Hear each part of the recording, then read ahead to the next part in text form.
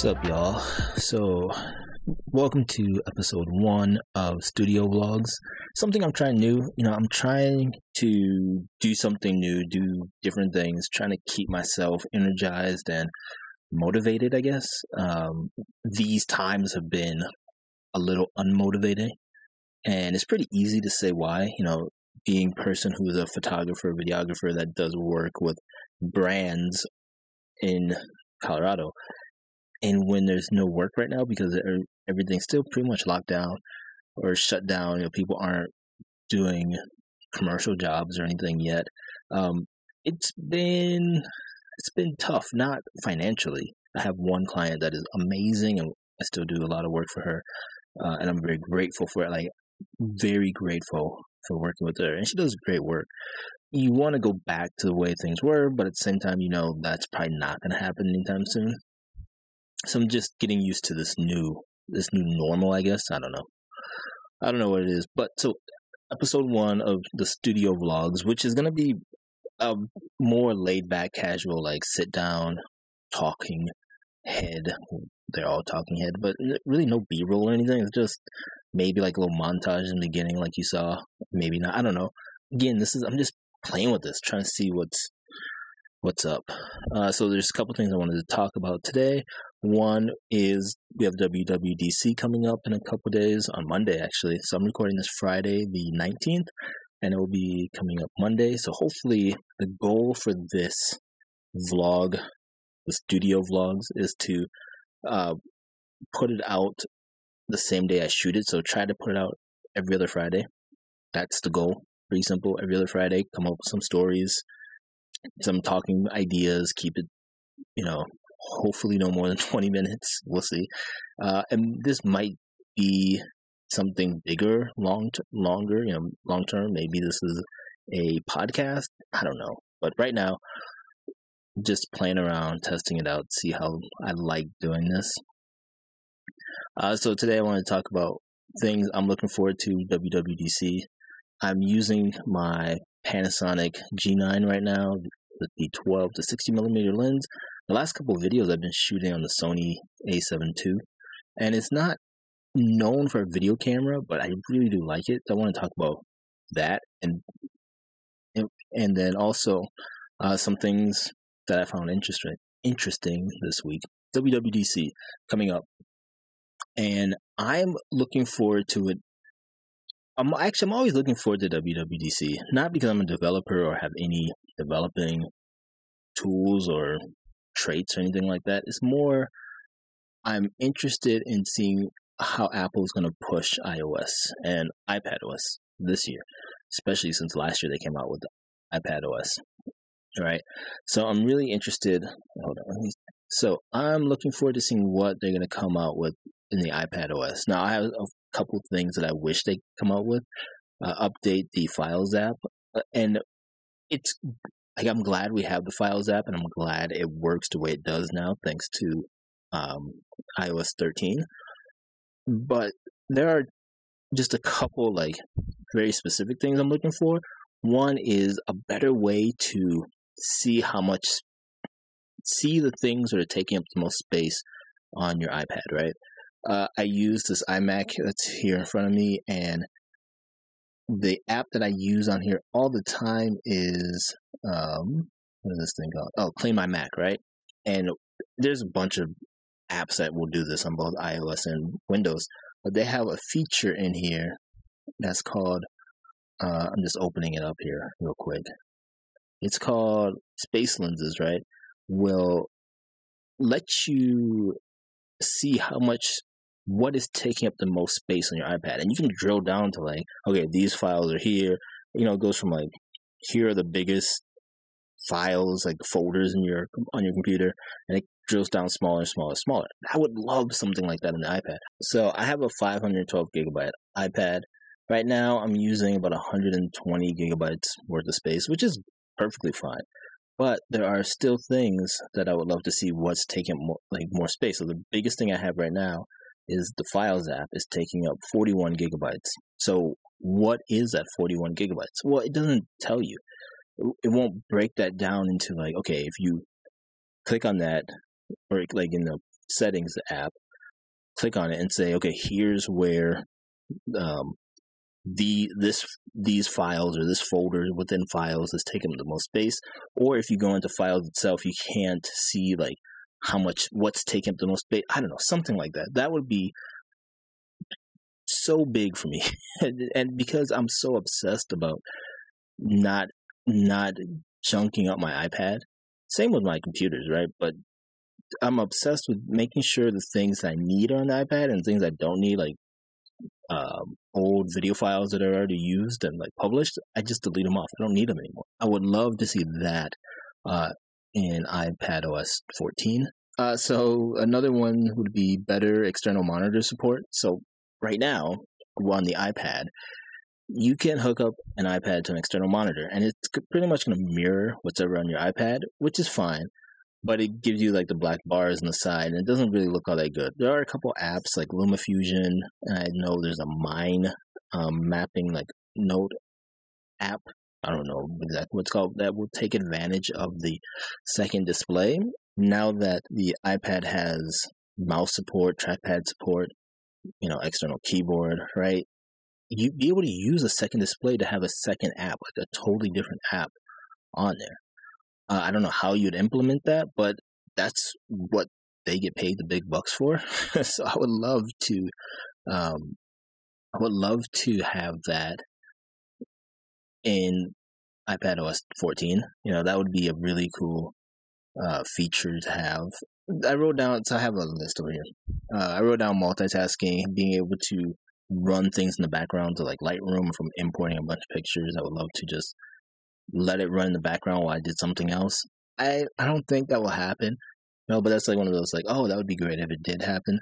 But really the big two things would be updating the Files app, especially to see what's taking up the most space, and better external monitor support. So those would be the two things that I would want to see. Next up that I was thinking about was, I am a big Adobe user. So I have the Creative Cloud. They don't pay me anything. They don't know I exist, but I pay monthly for that. I have to pay for the full Creative Cloud. So I use Lightroom, Photoshop, and Adobe Premiere. It's probably really more like Lightroom all the time, Photoshop sometimes, and these days Premiere very little, much of the time, but I still use it occasionally. So I, right now, am paying $56 a month for the Creative Cloud plan or whatever it is. And it's an older plan, but I get all the apps, right? And you pay monthly. However, I don't use any of the other apps, which means I'm paying for something that I don't use. A lot of things I don't use. I don't use InDesign. I barely use Premiere. I use LumaFusion on the iPad all the time to edit videos, and even professional videos. And for me, a lot of my videos and the work I do is just like this talking head type of videos. So it's not demanding. I don't have a ton of LUTs on there. I don't do like all these crazy transitions or anything like that. So it's relatively simple in the way I make it work is relatively simple, to the point where it works perfectly fine on an iPad. And even now, I've built up workflows to where it's even faster on an iPad than it is to do it in Adobe Premiere for me. That's just, how it is. But one of the cool features with LumaFusion is you can export out to Final Cut Pro. So I've been trying to learn Final Cut Pro on and off probably for the last 20 days or something, actually longer, last month. I'm using lynda.com to go through it. It's a long tutorial, but I'm trying to figure it out, and I am using the free trial. And the cool part about Final Cut Pro is it's a flat $300. Once you pay for it, it's yours. When there's a new update, you get the update. That's it. And I've been really thinking maybe this is the time that I just move down to the Lightroom package. Now, the problem with that is I like Lightroom Classic, and Lightroom CC, or just Lightroom is called now. It just doesn't work for me. I think it's great. I think it could be good for a lot of people who have come to Lightroom for the first time, 100% I think Lightroom CC, or just Lightroom it's called on the desktop, works great. For me, Lightroom Classic works better because that's what I grew up using, and I like using it. I don't know what else to say. Like that, it just works better for me. And there's things that I can do in there that I can't do in Lightroom CC. There's also, one little thing which annoys the heck out of me is some of the shortcut keys are different in Lightroom Classic versus Lightroom CC or Lightroom, right? That's just silly. But anyway, I digress. So I've been thinking, and again, I'm kind of processing out loud, but I've been trying to figure out if there's a way for me to just go down to the Photoshop and Lightroom plan and get rid of everything else. And in reality, I could probably get rid of Photoshop too and use something like Affinity Photo, which is right now on sale for $25. And again, it's one of these apps that you pay for once and you own it. So anytime there's a new update, anytime they make little updates to it, it's there. It's yours. Like, you're good. You don't have to worry about it. So that is been on my mind a lot. So I just have to figure out if I can keep a Lightroom Classic in the Photoshop Lightroom bundle that they have. And I think that's like only $10. And then I pay an extra $10 for an extra terabyte of space within Adobe's cloud service. That way, all my pictures that I designate to sync between my desktop, my iPad, my iPhone. Oops, sorry about that. My iPhone, Android phone, Windows computer, Chromebook, anything will sync across.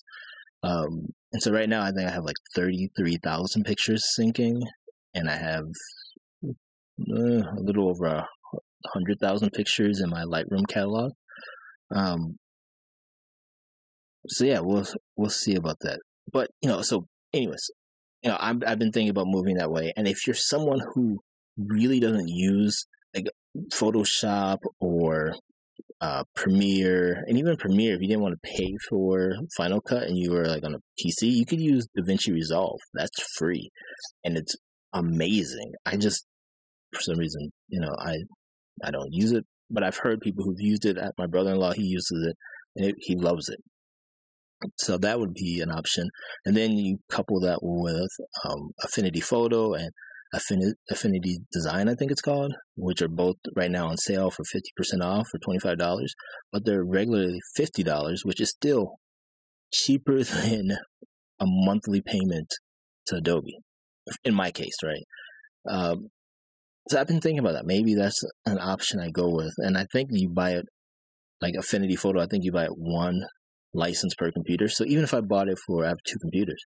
Even if I bought it for both computers, that's right now it would be $50 for two licenses for both of my computers.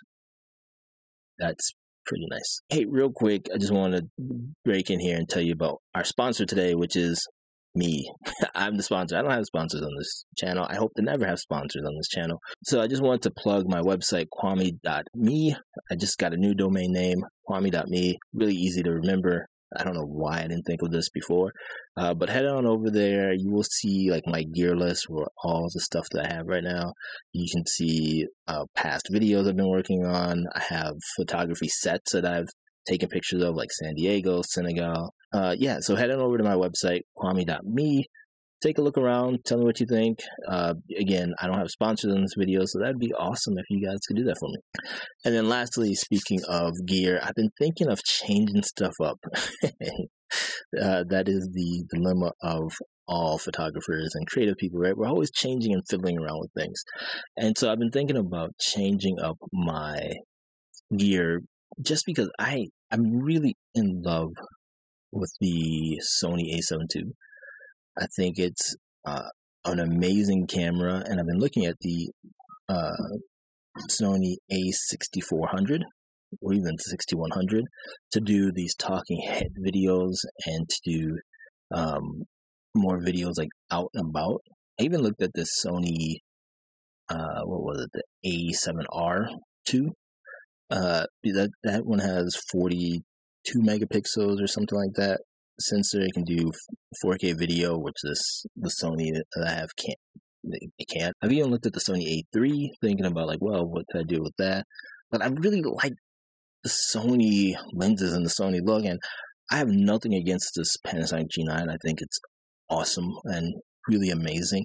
That's why I'm shooting it right now, to see what it looks like in low light, because I turned off all the lights in the studio. Just have 2 lights here and plus the monitor there. See what that looks like. It does have eye tracking, but I've always felt like the tracking in this camera is not as good as like the Sony. Even like the older, like that Sony A7 II, the face tracking is pretty good. It's I'm for a 5-year-old camera, I'm pretty impressed with it. And then it also got me thinking, because I'm not looking at the newest ones. I think, an A7R2 or the A7 R3 will be great cameras that will go, years and years and years without me having to upgrade it. And it's something about the full frame image that I really do like. And the thing with photography or anything creative, actually anything in life, is you just got to do what makes you happy, and you got to do what, don't worry about what other people say, like, oh, you got to have a Panasonic GH5. Without that, you're not a real photographer or videographer, or you got to have the biggest, Canon, whatever the Canon lenses are, right? I moved to Micro Four Thirds because they were smaller, and I was able to achieve the things I wanted to achieve with them, and it was perfectly fine. Now I'm getting to a point where it's, I'm the look and the photography that I want to do, it struggles to keep up with, right? And that's where I've always looked at, when do you upgrade your camera, is when the gear that you have can't, like when you want to make a leap in your progression in whatever you're doing, drawing, writing, whatever, right? Writing, maybe not so much, but like drawing or photography, videography, gear does matter to a certain extent. And I'm 100% one of those people who believe you can make amazing pictures and video with your cell phone. You don't need a full frame camera, a Micro Four Thirds camera, a point and shoot camera. You can make really good videos with these things here, these little action cameras. So it's not about the gear in that sense, but it does become about the gear when you are constantly trying to get better, constantly trying to move forward, and what's holding you back is the limitations of your gear. So for me, I've been really thinking, is this the time where I kind of just go all in with Sony, or do I wait a little bit and like maybe upgrade to a better lens? And even with that, it's like, I've been thinking maybe how do I use the Sony and the Panasonic G9 together? Using one, I'd probably use the Panasonic G9 for the video as like the A camera, and then use my Sony as like a B camera, and then for photography, use the Sony as an A camera, Panasonic G9 as the B camera, and then have different lenses, focal lengths on there. So for the Sony, I was thinking of picking up the 24-105 and keeping that pretty much on that lens at all times. It's f4, so not the fastest lens, but I don't need anything past f4. Even right now, I'm shooting this at f3.6, and then picking up the Panasonic 100-400 for this camera, the Panasonic G9, and using that for like a telephoto lens, right? So when I'm not shooting these videos or shooting corporate, like event pictures, or doing video work for clients, my other passion and like what I really want to start getting back out and showing you guys is like wildlife photography and landscape photography. Being outdoors is just so nice for me. And it's one of those things where that's, when I just need to recharge my energy, it's getting outdoors, walking around. But it would be nice to have those two lenses and just knowing that, okay, when I go out, the Sony I'm able to get wide angle shots and then get some telephoto shots. And then the Panasonic G9 would be great to be able to get the telephoto shots. So birds in flight, deer, fox, bison, things like that, that you can't get too close to. But then I started thinking, well, it'd be great to film while I'm out there so I could tell you guys, what I'm shooting with, how I'm shooting, what I'm looking for, that kind of stuff. And so I started looking at first I was like, well, I could pick up a second Sony like A7 R2, the A7 III, but that was like, that went by the wayside pretty quick. But then I thought about the Sony A6100 or 6400, and really they're the same camera. One is just dust and water resistant, and the other one isn't, and the build quality. That's really it. Like, other than that, they really are the same camera for a little bit cheaper than this Sony A6100 is a little bit cheaper. And so I thought about getting that one, and then that would be my camera of choice. So whenever I'm doing any kind of talking head work or showing you what I'm shooting or editing a video or a picture, that would be the camera I would use. And I could even use it for professional work. So I could still use my Panasonic camera as the A or B camera, and now have the Sony A7, man, their names, the Sony A6100 or A6400 as the other camera, or vice versa. Well, you guys know what I mean, right? You guys, it's like I was really going down the weeds in this. And I realized then, like, I'm looking at all this stuff, I'm looking at all these gears, and like thinking, what should I get? If I should get something, and it's like, I'm just bored. Like, it's really just come down to, I don't need any of this stuff. This is working perfectly fine. Thank you all for watching these videos. I may never have 100,000 subscribers. I would love 100,000 subscribers, but I may not get there. But as long as I'm making quality videos that you guys are liking, whoever watching it is interacting, that's all that matters to me. And so I'm really making a commitment to myself and to you guys of really, really focusing on this channel for the next, in my gut, I want to say 36 months, which is, I know, a long time, but creating anything, YouTube channel, a portfolio of, photography, video, drawing, getting better at golf, whatever you're doing, it takes time. Like, I think because we live in like an Amazon, get your package now, instant on, watch something on, name any app where you can just open it up and find something to watch. We forget that things take time, right? And so it's gonna take time to find my style, to find my cadence, to figure out exactly what this channel is going to be. I have an idea in my mind, which I'm not ready to share yet, but I have an idea in my mind of where I want it to go. And I watched this video, and if I can find it, I will link it down below. Ira Glass was talking about the creative gap, and this always stuck with me because it is so true. If you're a creative person, you're doing anything creative, right? There's a gap of where you want to be and where you are. And the only way to close that gap is by just doing more work, right? You just got to keep going at it. And there's going to be things that work out. There's going to be things that don't work out. But that's the only way to close that gap. But the gap will never come. Like, you'll never get them like, I've reached perfection. Because as soon as you get to that level that you're trying to get to, you will go back up. And there'll be other things that you want to get better at. And so there's always this struggle for creative people of like trying to get better and being not satisfied, but accepting where you are now and then keep striving and working to get to where you want to be. But you never reach where you want to be because the goalpost keeps moving, right? And that's just how it is in the creative world. It's like golf. You're not playing against the person you're paired against, you're playing against a course. You're playing against yourself.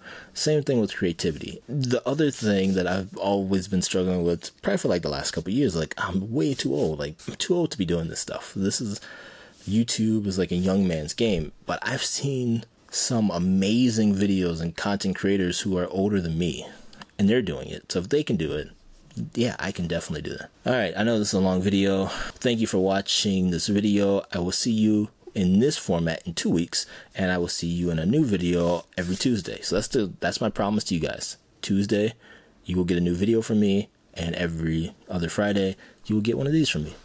All right, talk to you guys later. Bye-bye.